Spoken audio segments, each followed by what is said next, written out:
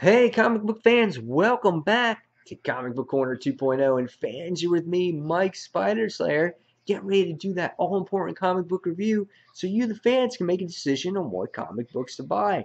Today, fans, we're going to be talking about a book or a series that I normally would never pick up whatsoever. But this piqued my interest, and it was Life with Archie, issue number 36. That's right, otherwise known as The Death of Archie.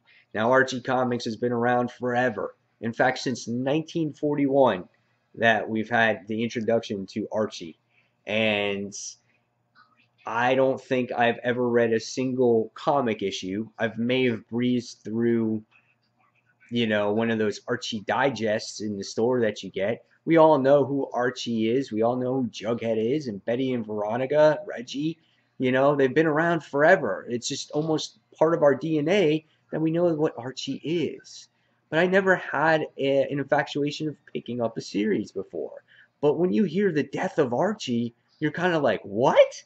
Archie's dying? How can we not have Archie in our life? So I had to pick this up.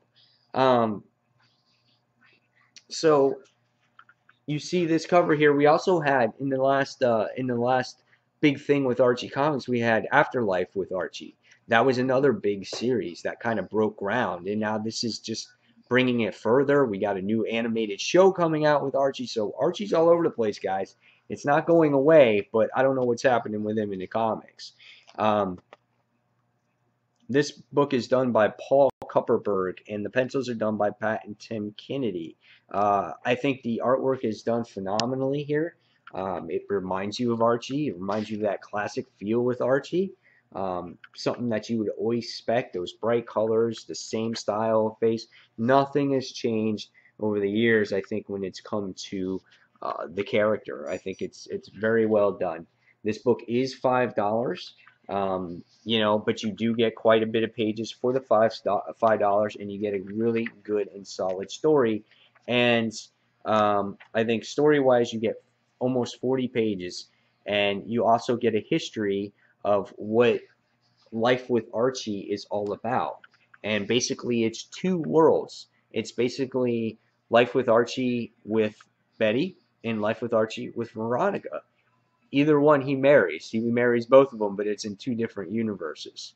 So, and this book does a really good job at tying things together without really showing who he is married to in the book, Betty or Veronica. And I think the book does a really great job at explaining that. And it also explains everything that has happened to this point.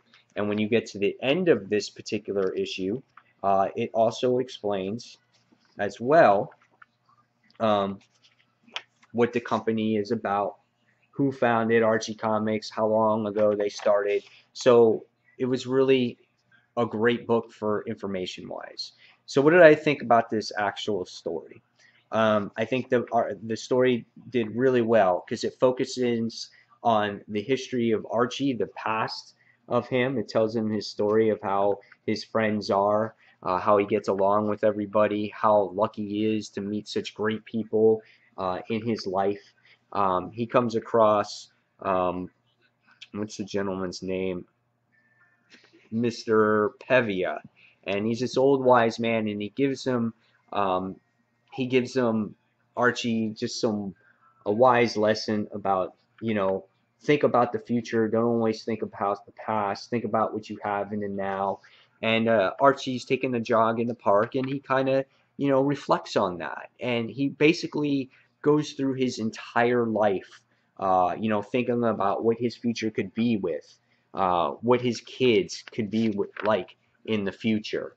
And in the whole time, you never actually see who his wife is, the face. You just say, oh, hey, say hello to your mom, or I've loved her my whole life, or she looks really beautiful, because they want to leave that up to the reader on who you want the wife to be. Did you want it to be Veronica, or did you want it to be Betty? So I thought that was really neat. You get to see Archie as maybe a person who lived in Chicago, as rich and has a lot of money. And it was cool because what he's doing is he's jogging through the park, and he's going down memory lane. And he's living these past things. you know, this past history, you know, that happened into his life as well. But the second part of the story really had to deal with Archie and about this fundraiser. And this fundraiser is done by a senator, and the senator's name is Kevin. And there's been this shooter that's been out there targeting gay people and you know, shooting people, and they feel that the senator is in threat.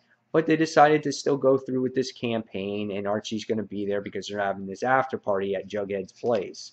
So as the issue continues to go along, and you flash back through Archie's life, which is really neat because it's kind of like, you know, what happens, I guess, before you die. You see your whole life flash before your eyes, and you get to see that in this comic book. You get to see Archie's life before your eyes.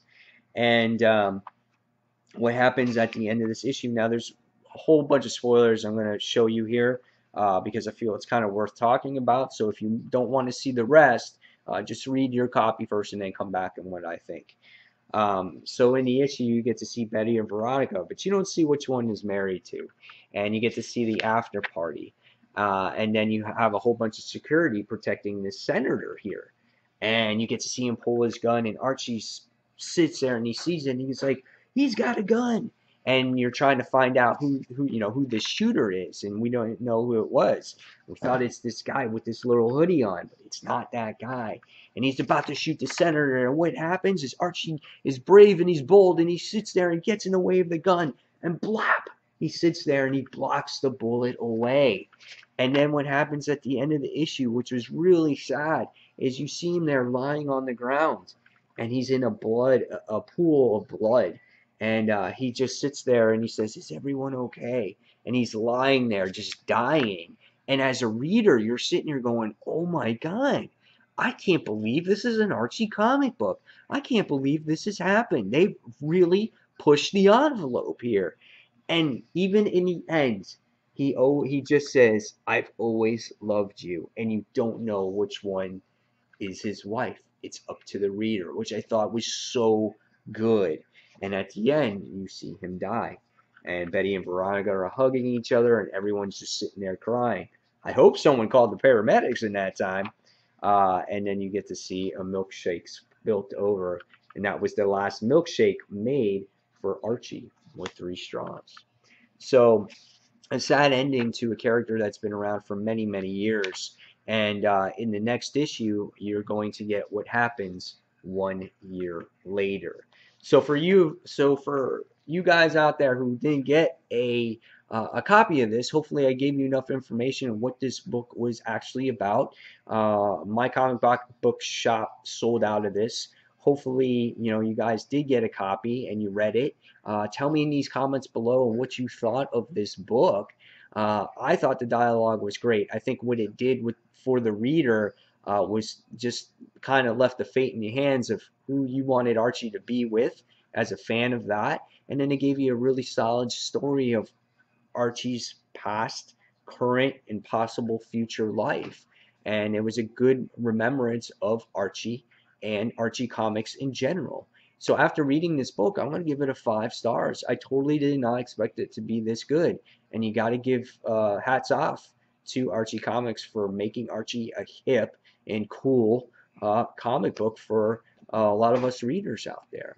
So guys, again, leave me your comments below on what you thought of this particular issue, and are you going to be jumping on board Archie Comics now? I'm probably going to give the next issue a try. And guys, as always, thank you for watching Comic Book Corner 2.0, and until that next comic book review, this is Mike Spider Slayer signing off. Thanks for watching, fans. Take care. Bye.